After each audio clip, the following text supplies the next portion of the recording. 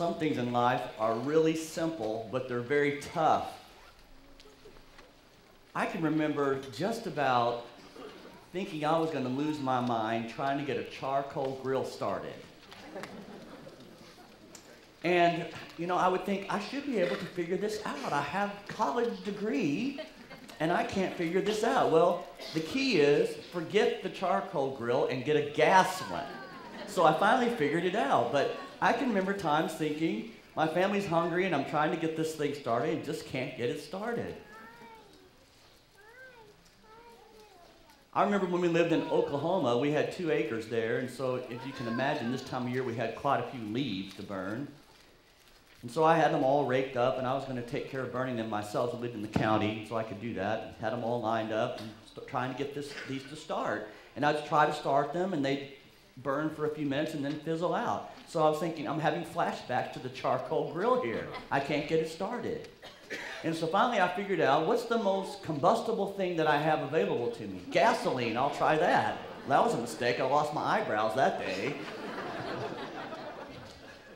I finally got the leaves burned, but it took a while. Or things like, the harebrained idea in Oklahoma, I'm going to save money by changing the oil in my car. Well, that works out pretty well, but tell you what, those oil filters are hard to get off sometimes. And I can remember tugging, pulling, and thinking, I think I'll just take this in and have somebody else do it. Simple, but tough. This weekend, we were at the cross-country state meet, got back last night. So we stayed in a motel on Friday night, and there was no one in the swimming pool, so I thought, I'm going to challenge myself to some swimming laps. I got in the pool. I think I'm going to go down and back 10 times. So I went back and forth the first time. Yes, I did it. That was great. Second time, yeah, I did it. Third time, I think I'll go for 5 rather than 10. Simple whenever you think about it, but pretty tough. But a lot of things in life are that way, aren't they? They're kind of simple to say, and we can give them a lot of lip service. But when it comes right down to doing those things, it can be pretty tough. I came up with this list. How about disciplining children? It can be kind of tough. You think, I'm the boss, I'll tell you what to do, you will obey me. It doesn't work that way. It can be kind of tough. Or what about fasting as a spiritual discipline? Well, that's kind of easy, isn't it? Don't eat for a few days and pray. But it's tough to go for a few days not eating and pray. So it's simple, but it's pretty tough. Or what about getting up early? Now, I don't have as much trouble with that as I used to, but it can be tough. I'm going to get up early and work out. Easy to say, but kind of tough to do. Being polite to people who you don't like, that's pretty tough. Simple to say, well, I'm just going to be nice, but pretty tough whenever we get around to trying to practice it. Tidying up our favorite workspace. There's an indictment on my garage. Household chores. How about obeying our parents, kids? That can be kind of tough too. Easy, simple, but tougher to do. Or exercising. Man, how many wonderful exercise equipment pieces can you buy in yard sales, unused, all over town? Because I'm going to buy them and exercise. And then I bought them for $49.95 and I sold them for 49 cents at the yard sale, unused. Simple, but tough. Turning your Bibles to Titus chapter 2. I would like for us to look at 3 things that we find in this section of Scripture. I'm using the New International Version, the older one from the 80s, 1980s, today.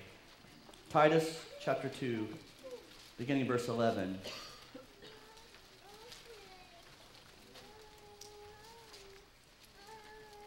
For the grace of God that brings salvation has appeared to all men. It teaches us to say no to ungodliness and worldly passions, and to live self-controlled, upright, and godly lives in this present age, while we wait for the blessed hope, the glorious appearing of our great God and Savior, Jesus Christ, who gave himself for us to redeem us from all wickedness and to purify for himself a people that are his very own, eager to do what is good. These then are the things you should teach, encourage, and rebuke with all authority. Do not let anyone despise you. Remind the people to be subject to rulers and authorities, to be obedient, to be ready to do whatever is good, to slander no one, to be peaceable and considerate, and to show true humility toward all men. At one time we too were foolish, disobedient, deceived, enslaved by all kinds of passions and pleasures. We lived in malice and envy, being hated and hating one another. But when the kindness and love of God, our Savior, appeared, he saved us not because of righteous things we had done, but because of his mercy. He saved us through the washing of rebirth and renewal by the Holy Spirit, whom he poured out on us generously through Jesus Christ, our Savior, so that having been justified by his grace, we might become heirs, having the hope of eternal life. This is a trustworthy saying, and I want you to stress these things, so that those who have trusted in God may be careful to devote themselves to doing what is good. These things are excellent and profitable for everyone. We have here then a list. There's more than 3, but I'm going to use 3 from this. 3 things that are simple but tough. And the first one is saying no. Saying no. Simple, but tough. Man, I kind of tend to be a yes guy. I say yes to too many things and I'm overscheduled. Now that may be bad for my health and for my own personal health as far as mentally. But there's a lot more at stake when you think about saying no to eternal decisions. Things that I need to say no to that are from the world, that I have trouble, that are tough saying no to. Saying no is simple, but it's really tough. So we're going to, in this lesson, kind of just march down through this passage of Scripture and let the Bible explain what it means itself rather than me trying to give explanations. First, grace, the teacher. Grace, the teacher. As Paul writes here to Titus, he says, "For the grace of God that brings salvation has appeared to all men." It teaches us. Grace is what teaches us to say no. And we're going to see also in this passage, it teaches us to say yes. What is grace? I like this explanation a lot. And it's one also that was reflected by Marlon Conley when I was the youth minister in Nashville. Grace is God doing good for us that we do not deserve. In the Bible, grace and mercy are like 2 heads of the same coin. Mercy is God withholding judgment or evil that I deserve, and grace is God giving me blessings or good that I do not deserve. So how do you explain the difference between mercy and grace? Mercy is getting less than I deserve, less punishment. Grace is getting more blessings than I deserve. Grace. God's grace is a great motivator. It is a great teacher. In Ephesians 2, 8 and 9, "For it is by grace you have been saved through faith, and this is not from yourselves. It is the gift of God, not by works, that no one can boast." And Psalm 103, verses 11 and 12, "For as high as the heavens are above the earth, so great is his love for those who fear him. As far as the east is from the west, so far has he removed our transgressions from us." It's difficult to understand such a selfless love, because it's usually not the way I love. I want to, I aspire to it, but the reality is to love someone as much as God loves me, and to offer that kind of grace to me that when I didn't and don't deserve the salvation that I receive and the love that I receive, that I still receive it. It's mind-boggling. But by the grace of God, I am what I am, and his grace to me was not without effect. No, I worked harder than all of them, yet not I, but the grace of God that was within me. Paul was so overwhelmed by the grace that had been given to him, to have been snatched out of persecuting Christians, to become a Christian. He's so overwhelmed by that great amount of grace and love given to him that he worked even harder. Not to earn something, but because he had been given something. It's grace. So grace is the great teacher here. It's the great motivator. And as Paul writes here to Titus, he says, grace brings salvation. And this grace has taught me some things. It's taught me two things. It's taught me to say no, and it's taught me to say yes. No to ungodliness and worldly passions, and yes to self-control, upright, and godly lives. Now be careful. This is simple, but it's tough. And we can rattle through all these words and say, yeah, that's exactly right. But when it gets right down to trying to practice these things, no to ungodliness, that's hard in our culture. No to worldly passions, that's tough living in a human body that has passions. Yes to self-control. We can give self-control lip service, but it's pretty tough to be self-controlled. Living upright and godly lives. Simple, but tough.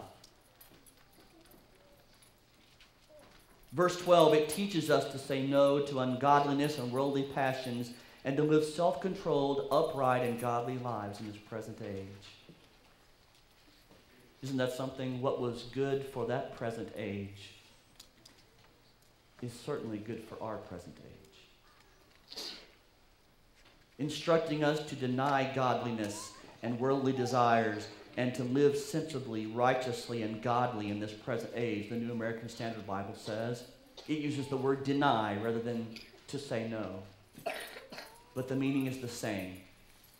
Sometimes the best answer is for us to just say no.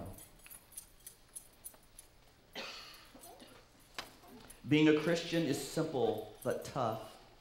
We are to deny all those things which will distract us and which seek to stop us from our attention to God and His Word.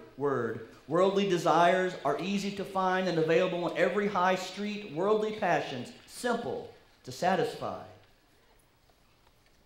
Let's look at these three words a little bit more in detail.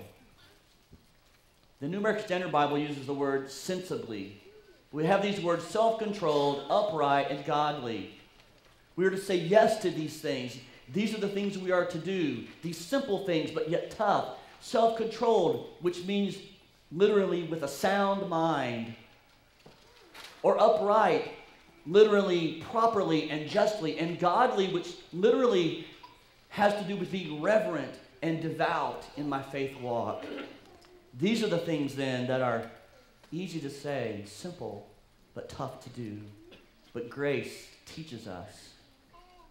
And because we have received such an overwhelming approval by God through His grace, we are motivated. We're taught. I'm just going to say no. I love God so much. I've got to say no. God's been so good to me. He's forgiven me so much. I'm going to say yes to these things of being self-controlled and upright and godly. So that's number one. Saying no. Number two, waiting. Waiting. I don't like to wait. Man, you can see some irritated people waiting in the checkout line at a grocery store or at one of the supermarkets.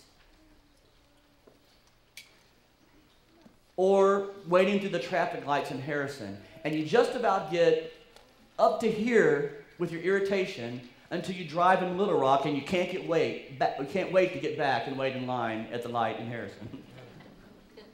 Because just when you think it's just so bad here and you have to wait 2.5 minutes at a light, then you wait 15.5 minutes somewhere else and you realize 2.5 is not terrible. but we're also fast-paced in our lives. And so I've written here, we're really not very good at waiting. And usually when I say we in statements like this, I say we because it means me, okay? It's difficult to wait patiently in an instant world because everything comes so quickly. We were riding back on the bus, on the school bus yesterday, and I can't use my phone because I was driving the bus. So like, look this up on your phone. So I've got a phone, so I was looking it up. We're asking questions. You know, there's a super bright moon going on right now. We want to know details about that, and everybody's looking up stuff. Instant information. Just ask Google. Ask Siri. Instant answers. You can find out anything you want to. You don't have to drive up to the library and get out the card catalog and look it up and get a book and look at the back of the book, try to find the answer. Instant, right there at your fingertips. Same for food. Take it out of the freezer, tear open the package, stick it in the microwave. 1 minute later, you're eating. Instant.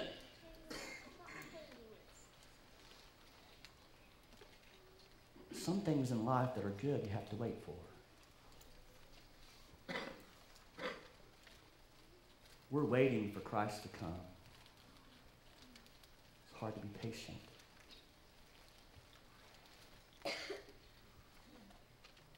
It's difficult to wait in an instant world. And so here's the list that Paul gives us. Waiting for the blessed hope, the appearing of Christ, the Redeemer. While we wait for the blessed hope, the appearing of the glory of our great God and Savior, Jesus Christ, who gave himself up to redeem us from all wickedness and to purify to himself a people that are his very own, eager to do what is good. Last week's lesson was about persistence. It was about what sets apart the people, the men and women from Hebrews 11 from others who've gone on. And it is that they were faithful when they died. They were persistent. They were believing. They were faithful at the moment of death. They had made it to the end. And that's really what's hard because, as I pointed out last week, sometimes I'm pretty good and sometimes I'm not very good. But the difference is, in those who are faithful and persevere, is that no matter whether I'm good or whether I'm bad, I'm going to push through and I'm going to keep going and I'm not going to give up. And that's what makes a faithful person. Also, Paul says to exhort and reprove while waiting. Speaking these things, to exhort and reprove with all authority and let no one disregard you. While you're waiting, while you're keeping your eyes upon eternity. Help each other.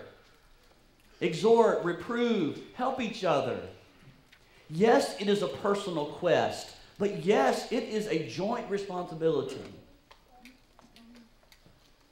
We have an obligation to each other. If someone checks up on you and says, I missed you at church, don't be irritated. Thank them.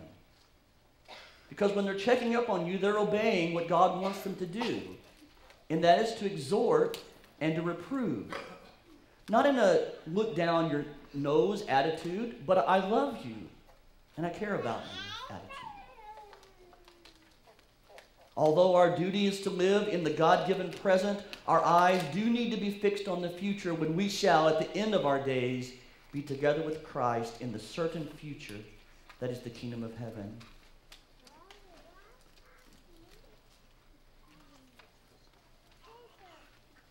Waiting.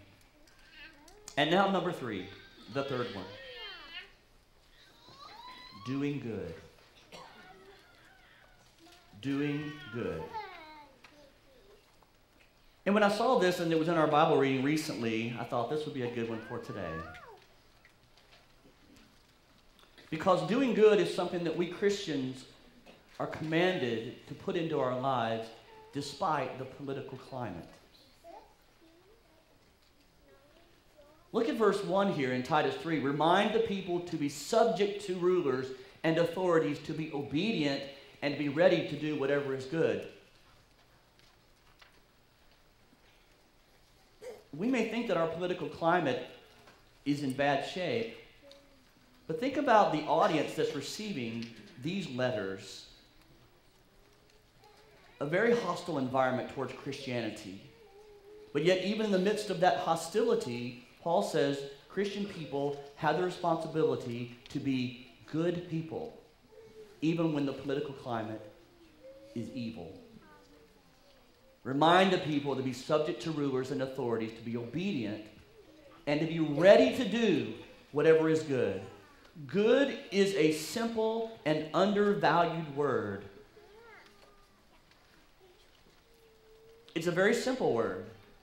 I usually try to avoid using the word good in my everyday language because it's very non-descriptive. It's just kind of plain.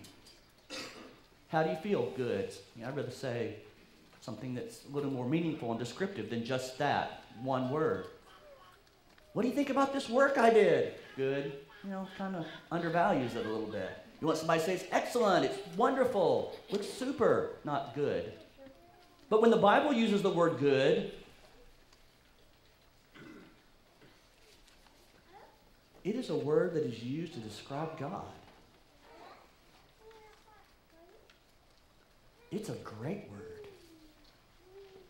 It's simple. It's tough. It should be our desire to be good. And this whole section has good mentioned time and time again. Regardless of what's going on in the world around you, you should be a person who is eager to do what is good. Good works, good attitude, good in your character, to be a good person.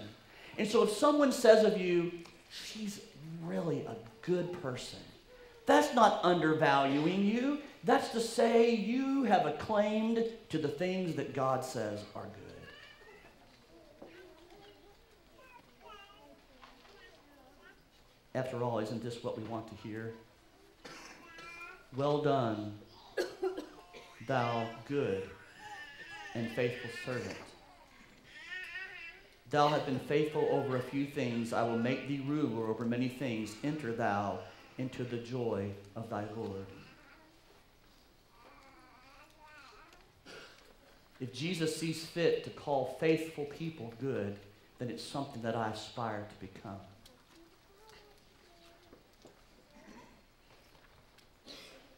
In Acts chapter 10, verse 38, how God anointed Jesus of Nazareth with the Holy Ghost and with power, who went about doing good and healing all that were oppressed of the devil, for God was with him. Jesus went around doing good. Listen, whether you got your way in the election or not, there's one thing that's clear. We have an obligation to be good. We do what is right. We do those things that are good. That is our call. We are to do good then also, Paul goes on to explain, despite our past. At one time, we too were foolish, disobedient, deceived, and enslaved by all kinds of passions and pleasures. We lived in malice and envy and being hated and hating one another. Well, here's a list. A lot of people could use this list to say, I have a reason I don't have to be good. Look at my past. If you had a past like my past, you wouldn't strive to be good. You'd strive to get even. At one time, we were foolish and disobedient and deceived and enslaved. We lived in malice and envy and hating one another. That sounds like a pretty miserable place to be. But that's the past. Despite our past, we are good people. We choose to live and to do and to be good. Paul goes on to explain that doing good is easier and easier to accomplish when we are focused on God's goodness. Focused on God's goodness. He's so good. I want to be good because I desire to be like him. But when the kindness and love of God, our Savior, appeared, he saved us not because of righteous things we had done, but because of his mercy. He saved us through the washing of rebirth and renewal of the Holy Spirit, whom he poured out on us generously through Jesus Christ, our Savior. We're going to be good despite our past, but we're going to be good because God is good and how much good he has done to me.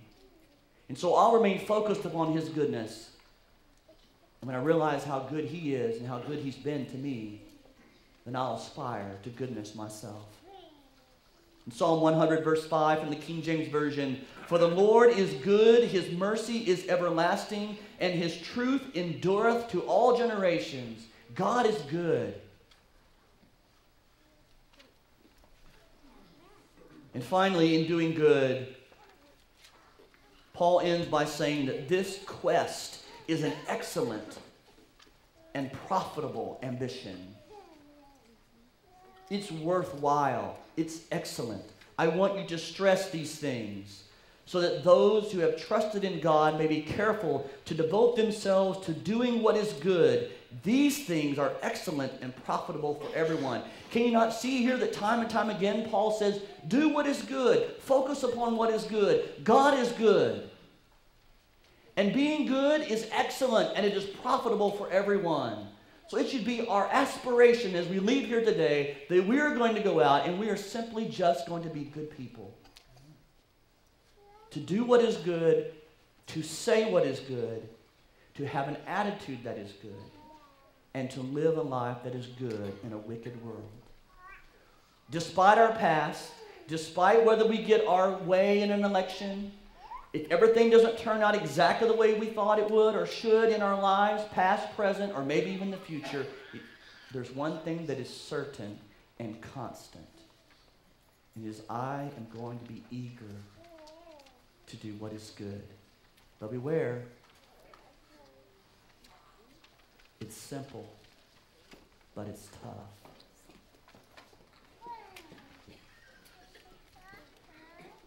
So here's the list. Saying no. Simple, but tough. Waiting. Simple, but tough. Doing good despite political climate, our past, focused on God's goodness. Simple, but good. And so we'll close with this scripture. Listen carefully. He has showed thee, O man, what is good.